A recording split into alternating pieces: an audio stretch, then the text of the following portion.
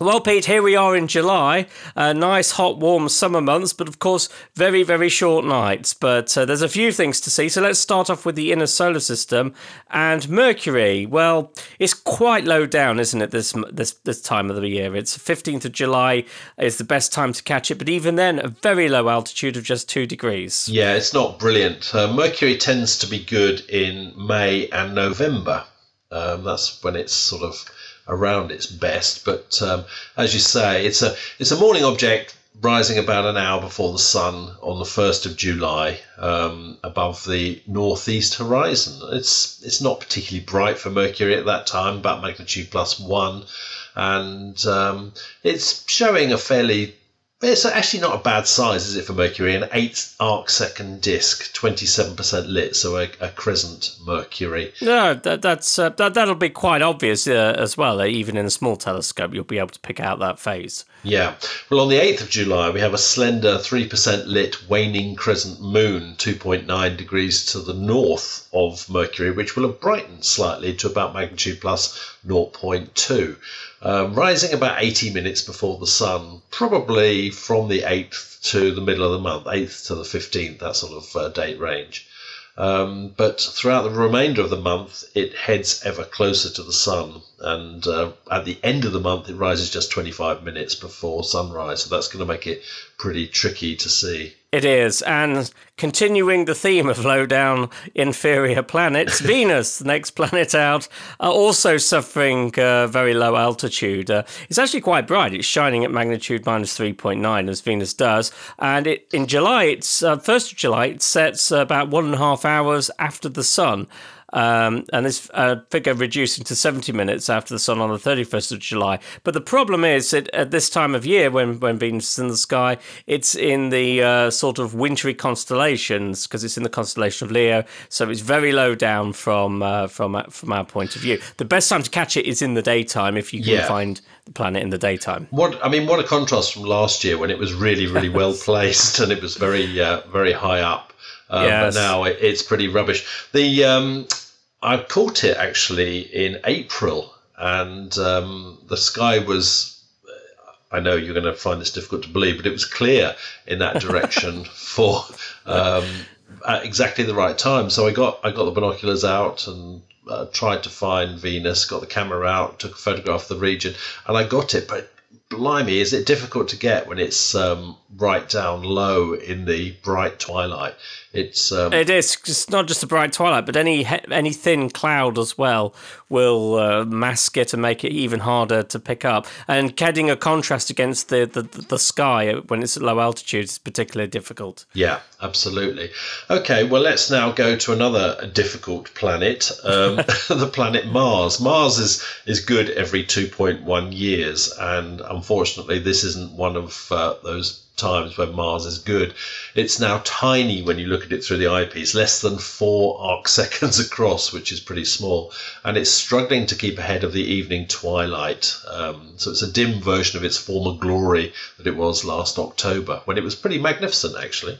Yes, and I got some beautiful views of it with my 12-inch telescope, some really fine detail, but I think as the planet now is, as you say, less than 4 arc seconds across, visual or imaging is going to be quite difficult to pull out any details, and it's getting closer and closer to conjunction anyway. So this really is the end point of this part of the apparition. The end of Mars. The end of Mars. It's worth saying, though, that it will be joined by Venus, because Venus will pass 0.5 degree to the north of it on the 13th of July. And on the 11th and 12th of July, Venus and Mars, which will be slightly further apart, will be joined by a thin waxing crescent moon. So that's something worth looking out for. It is. But let's move out now into the outer solar system and to planets that are going to climb just above the immediate horizon. So the planet Jupiter, for example. Jupiter now rises 5 hours before the sun on the 1st of July and will reach peak altitude of some 25 degrees at about 0350 UT, so 0450 BST in the morning. But it'll be under a sort of bright pre-sunrise sky. Yeah. Although it might be low, this is a great improvement on Jupiter's altitude last year. Yes. Where we've seen the planet sort of 14 degrees. And in fact, I only had a very narrow 15, 20-minute window where Jupiter passed between some houses in which to view it. So it would be nice to have it much higher in the sky this time. Oh, I can't wait for it to start getting even higher. You're never happy with Jupiter. It's got to be right up. Very high in the sky, but this will be a big improvement. So it will allow us to actually take advantage of those evenings, or nights rather, when the seeing becomes stable. Because you do get them occasionally, even at the altitude of about 25 degrees, you can still get some good stuff with it. And it's also worth mentioning, as we've mentioned on previous months, that Jupiter was at equinox in May.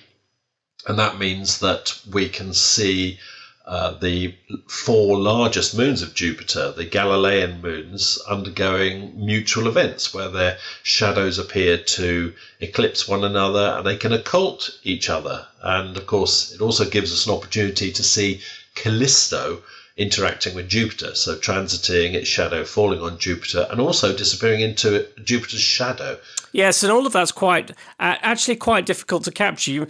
We think of the moons of Jupiter, always there, going around Jupiter fairly rapidly. But Callisto takes quite a long time to orbit Jupiter. Yeah. And because it orbits in the equatorial plane, you don't get to see it crossing the disk of Jupiter all that often. No. So this is a good time to get it and its shadow on the disk of Jupiter. And as you say, Pete, passing into the shadows, Jupiter's shadows, if you can get that. So they are quite rare phenomena, and I think it's worth making an effort to try and find get a clear, if it's going to be clear, getting out and observing it. Yeah, well, we'll mention a few of these events later, and also don't forget to look in the magazine Sky Guide, because a number of them are mentioned in there every month as well. The mutual events carry on until about November. I think the last one's in November, so we'll bring you a few more of those coming up.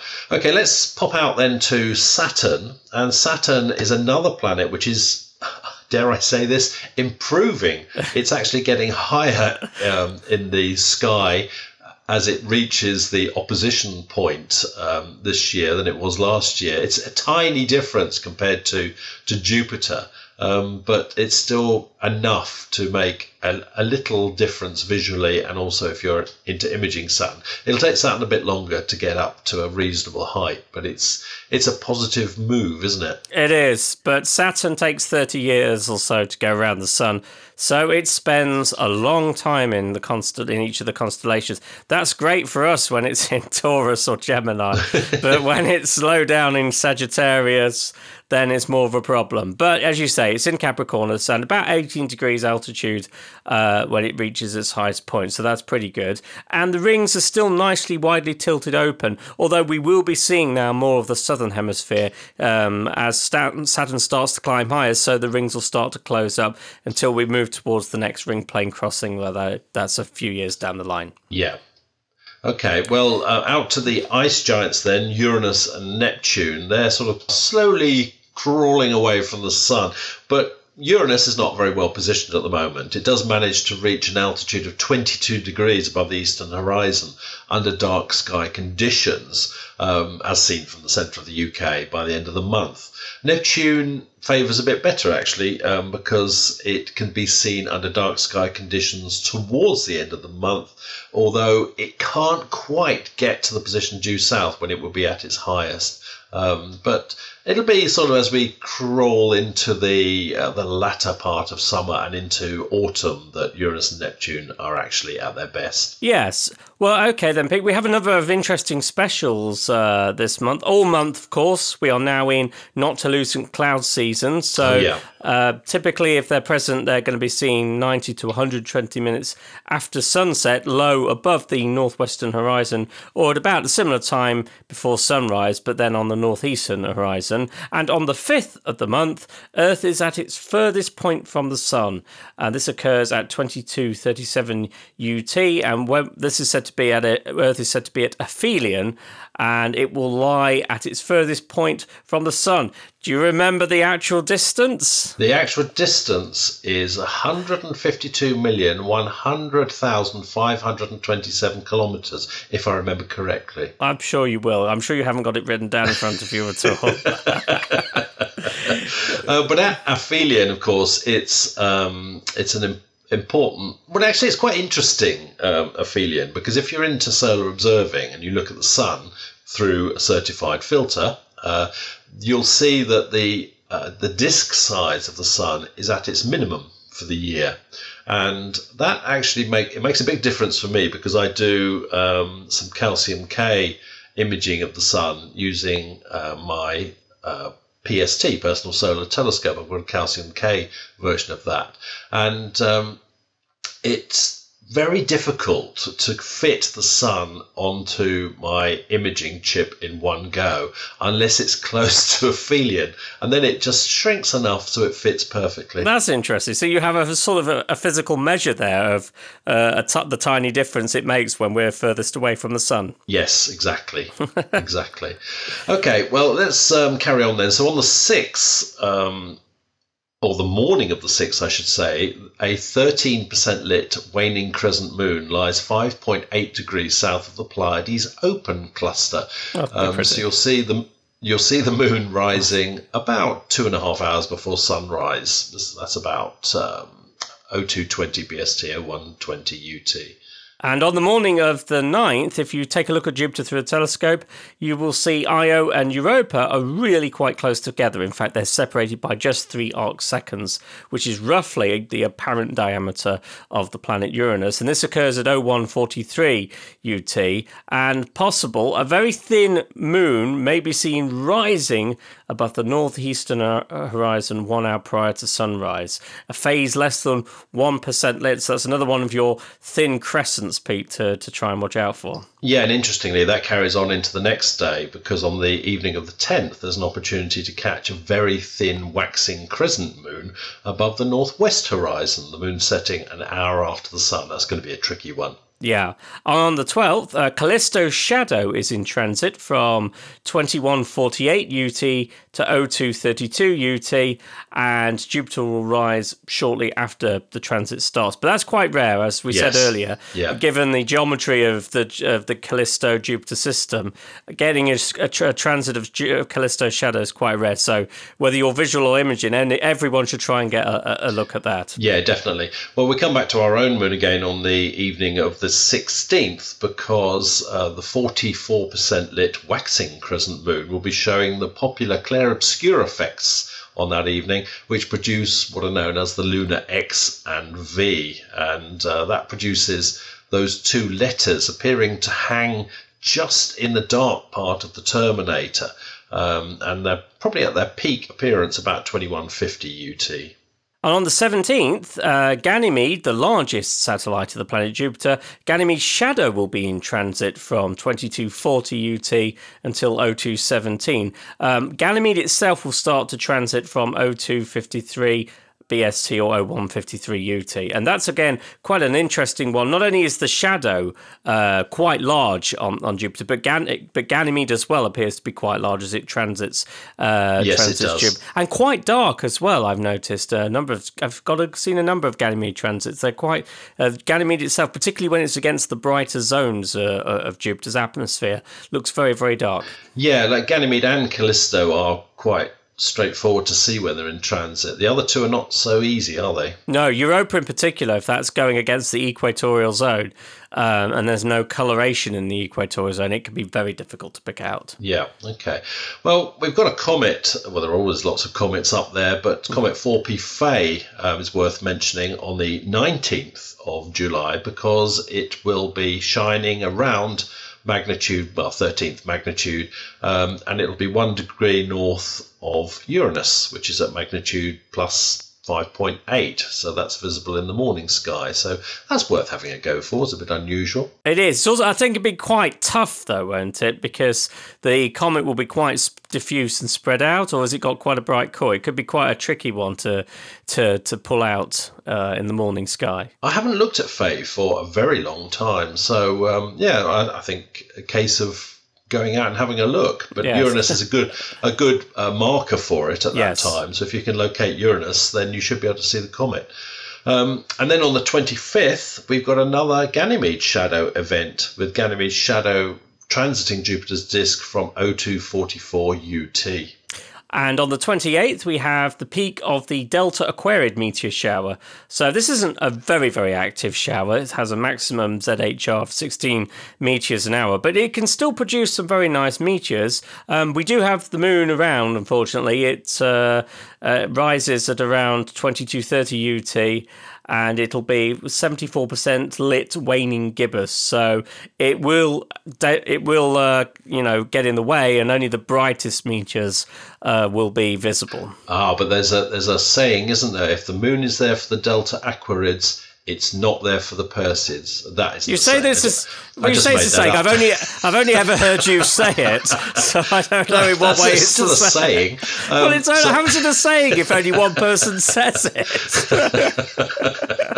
Yeah. All right. 29th, we have another Jupiter event. So again, if you look through a telescope just after it rises, so Jupiter will be quite low down, but you will see two moons and a moon shadow in transit. And these are the moons of Callisto and Io, the shadow belonging to Io.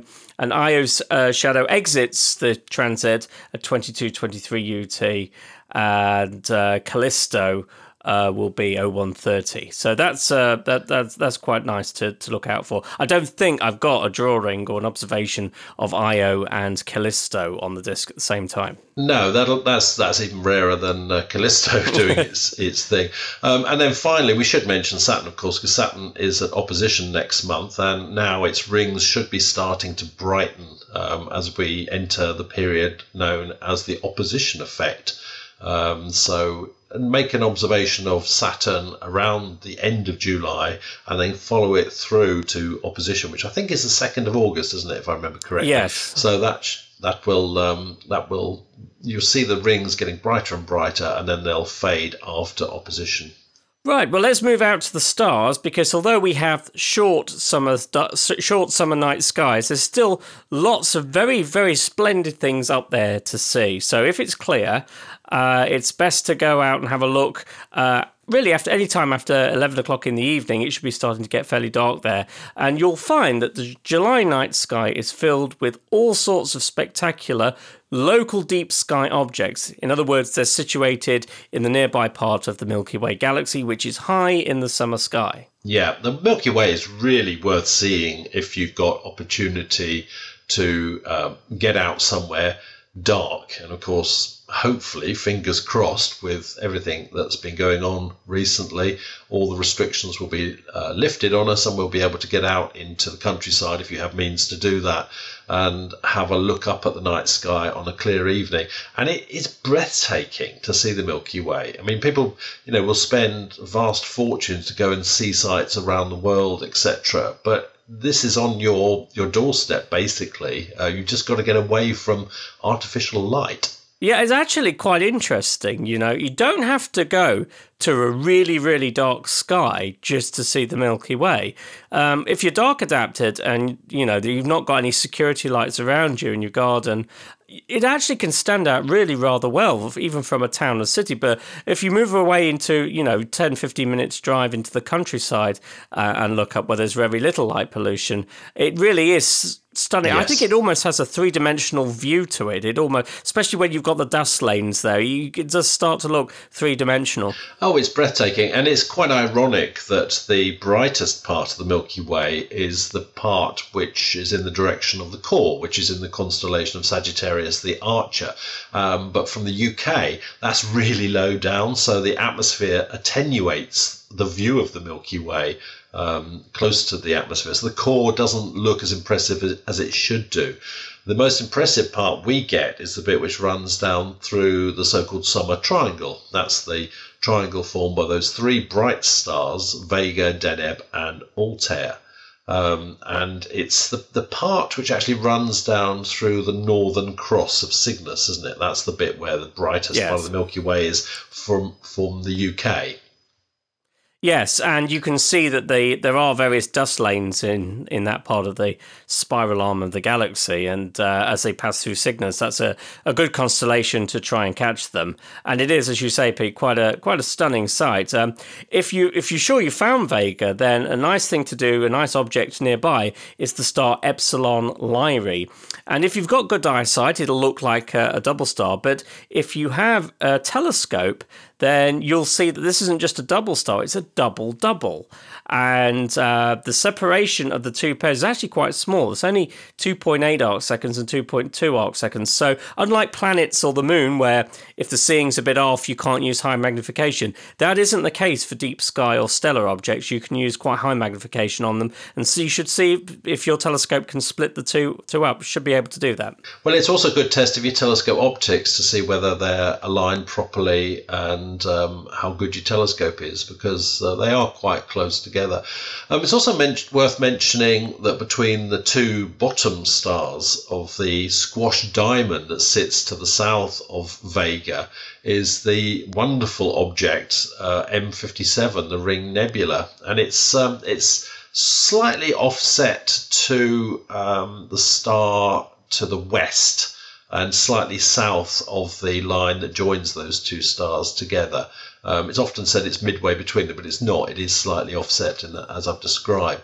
And it's a very easy thing to overlook and think it's just a star if you use a low magnification. So the trick is to sort of look at the field, look at the one which looks a bit iffy, and then pile on the power. And if you've got the right thing, that'll be the Ring Nebula. You see this disk with a small telescope, but with a larger telescope, you'll see that there is a darker region inside this disk, and that's the sort of hole, if you like, in the center, which makes it look like a ring. Yes, because this is the Ring Nebula, and this is the final remains of a star which has come to the end of its life, a star the same sort of size as the sun, and it sheds off its outer layer into space, and all that's left is the core of the star. And this is a splendid example of a planetary nebulae. And one day, the sun will look like the Ring Nebula in someone else's sky. Not from Earth, but from a planet around a star thousands of light years away. The sun will become like a little ring nebula in billions of years' time. A popular thing to photograph, no doubt. It'll be cloudy, I'm sure. Well, we mentioned the Northern Cross already, and that pattern is quite large. That's the sort of core of Cygnus, the swan. But at the foot of the Northern Cross, which is literally the head of the swan, is that beautiful star Beta Cygni Albirea, which is a beautiful double. It's one which I think if you're a seasoned observer of the skies, you tend to overlook it because you think, oh yeah, I've seen that before. But just make the effort to go back and have a look at it again, because it is breathtaking, isn't it? It is. I have what I tend to do, because my observer sessions are quite organised in that, I've got to get the planets and my variable stars. But what these days I do is just before packing up, I actually now spend the last 20, 25 minutes just having a look and refamiliarising myself with some of these old favourites. And I think I probably last summer spent a lot of time looking at Albiro, just because it's such a beautiful object to look at. Yeah. And as you say, if you're experienced, you have a list of targets you want to go for. And some of these wonderful things that probably you got started in astronomy, these were the first things you looked at. You should make the time to reacquaint yourself with them if you haven't had a look at them in a while. Yes, I think because they are easy to see and easy to find, you tend to overlook them, but yeah, they are worth going back to. And another example is Messier 27, the Dumbbell Nebula, which is a beautiful planetary nebula. It looks completely different to M57 in that it's larger and it's brighter and it's got a different shape, and it's just it's fantastic to look for. It is. This is the Dumbbell Nebula, and it kind of looks like an eaten apple core, doesn't it? Yeah, that's a good way of describing it. It's in the constellation of Vulpecula, the fox, which is not the best known constellation ever. It's quite odd when you look at it on star charts, because it's just three faint stars with two lines joining them, so it's like a bent line, if you like. Yeah, it's quite interesting. But between Vulpecula and actually quite close to the bottom of the Northern Cross, I think is probably a better way to describe it, there is a little cluster of stars, and if you've got binoculars and you scan around here, you might be able to find it. This is called Brockie's cluster, or the coat hanger cluster, and it's quite a beautiful sight, because it looks like a coat hanger. Yeah, it's quite pretty. I have seen it once or twice, and it is one of those objects in astronomy that actually bears some resemblance to what it's been named after.